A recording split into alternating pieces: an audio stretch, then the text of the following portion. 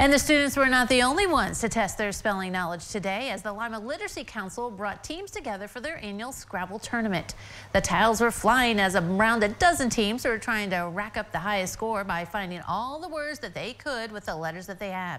This is the 16th year for the Scrabble tournament, and organizers are glad to see the people come back year after year to have some fun in the word building for literacy. The Lima Literacy Council is not only trying to raise some money to help adults read better, but also raise awareness to what they call the missed epidemic in our area. 1 in 6 adults in our community read at a 3rd grade level or below. They are always the first to, or the last to be hired, the first to be fired. They are the most in need of health care because low literacy. And the biggest issue that we come across is the idea of generational illiteracy.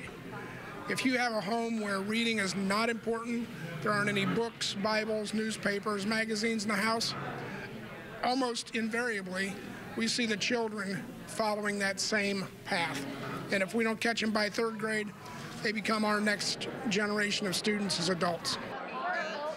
Along with the Scrabble fundraiser, the Lima Literacy Council also has a purse lottery to raise money to help area adults improve reading, number, and computer skills.